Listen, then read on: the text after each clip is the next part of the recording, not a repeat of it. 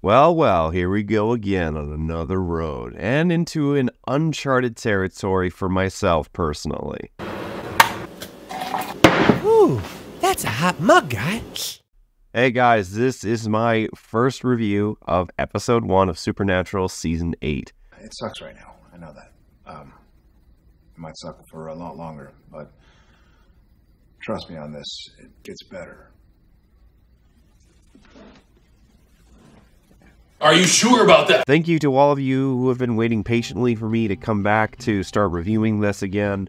Admittedly, season 7 took a lot out of me, and so did the wedding season, so I'm happy to be back because this is an uncharted territory. At the same time, I am a little bit hesitant because season 8 to 10 is very kind of territory for me. I remember a lot of what happens in 8, but this is also where Castiel's powers just went off the fucking rails in terms of who actually can keep the consistency of it. There were some good storylines, there were some bad storylines, but the number one word that keeps in my mind when it comes to these 3 seasons is forgettable. I don't remember them. Maybe it's just trying to keep 300 plus episodes of content in your brain is a little bit hard. That has always been my feeling for season 8, 9, and 10, so I'm ready to be surprised. So we start off with the first episode, which essentially is a retake on Lazarus Rising. This is Lazarus Rising almost to a T. Just a little bit less dramatic, but also opens up a little bit more questions. Dean comes back. Obviously it looks a little bit worse for wear, but he eventually makes his way to this spot, which happens to be the wheel that has been used in so many different episodes of Supernatural, going all the way back to season 1. So it's always fun to see the same sets used again. And then Benny comes out. The vampire who I don't know if they thought we would remember this dude from season 2,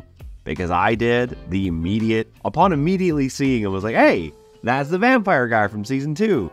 Was his name Benny? As the episode progresses, you go through these flashbacks and you find out how these two work together to get out of purgatory while leaving Castiel behind. You know, after all of the development and everything we had with Castiel, like very haphazardly put together at the end of season 7, we have now tossed him away again. And then Dean finds out that Sam just kind of didn't give a shit. Now, there's a two-way street to this. Sam was lost. He had no one, no Bobby, no one to have any form of... I had no one.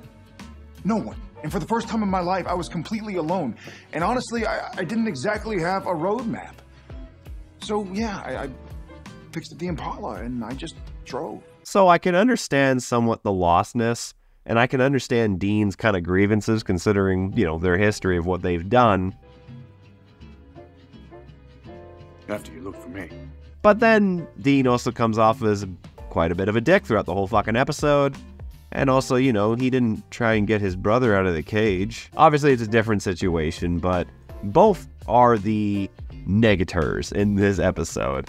And their banter is quite bleh for it. However, we get to see the Hunter's cabin for the first time. I actually got to see this in person when I was working on Yellow Jackets recently. And this random wackadoo cabin in the middle of nowhere just so happens to have electricity, water, and cable, and internet. And obviously we would take shit like this for granted when we would watch this show. But the big things about this is Dean confronts Sam with the fact that he never helped Kevin.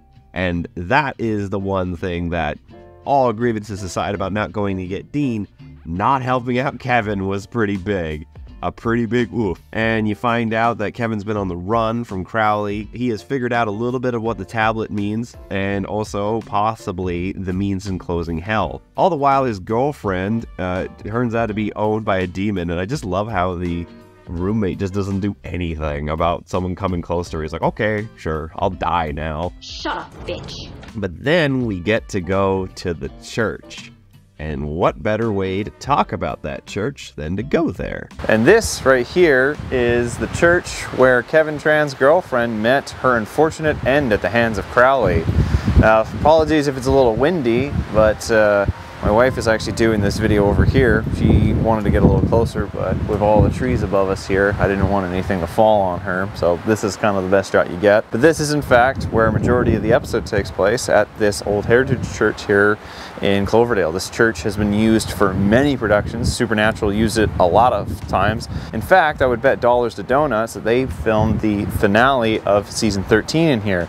You remember where Lucifer and Dean had that incredibly bad ass poor Super Saiyan fight in here? I think it was inside this church along that lines. Anyways, like I said, this church has been used for many different productions, and they use the grounds for other parts of the episode. I'm pretty certain that that phone call that Benny had while being at a funeral, it was probably filmed just over there. If I were to take a guess of how they filmed these days, they would have filmed the gas station bit at the beginning of the day, then they would have come up here, shot Benny's funeral scene, then shot the boys coming into here, and then they would have done the day for night stuff on the inside leading into actual night when Crowley kills Kevin's girlfriend and the boys escape with Kevin. As I've pointed out to you guys before, the Supernatural has been filmed in a lot of different places around here, but this one's kind of special because I get to see this one quite often. Cloverdale also is a very low-key important part of the show because, in fact, where they filmed the gas station scene, that area is gone, that building's no longer there, but it was actually very close to where they filmed a large part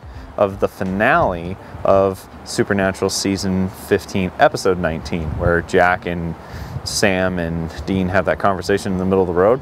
That's downtown Cloverdale.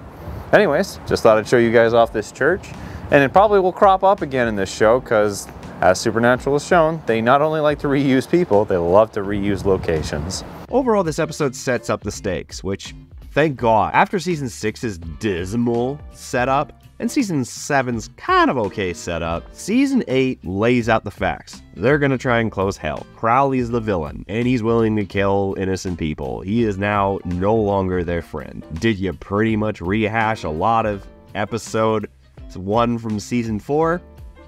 A bit, with a little bit less zest. Instead, replacing Castiel with Benny, we need to talk about Kevin is a decent starter from a new writer, Jeremy Carver, and a whole new direction and a whole new means of restarting the Supernatural train. Again, it is not as gripping as other season starters have been, but it also is nowhere near as dire or boring as drab as a lot of others have been.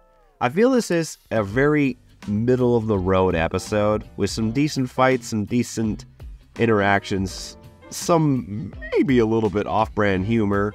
You know I'm not gay, right? But also some moments that make me personally laugh. Trust me on this, it gets better. It's not superb, it's not crap, it's not excellent, but it's not drab. So in the end, I'm going to give this episode a 4 out of 7. Woo! We've done our first episode, everyone. I'm going to try and keep using clips throughout just to see how long YouTube can go without giving me copyright bullshit or Sony Vegas having a goddamn migraine every time I edit with it. But I hope you guys enjoyed this first review. It's good to be back. I'm excited to watch episode 2 now. Let me know what you guys thought about this episode. And as the tradition, give me your guys' thoughts about episode 2 and I'll read those off in the next review. Hopefully you guys enjoyed this video. If you did, leave a like, and if you're interested in more, subscribe. If you've never actually seen any of these reviews before, I have a plethora.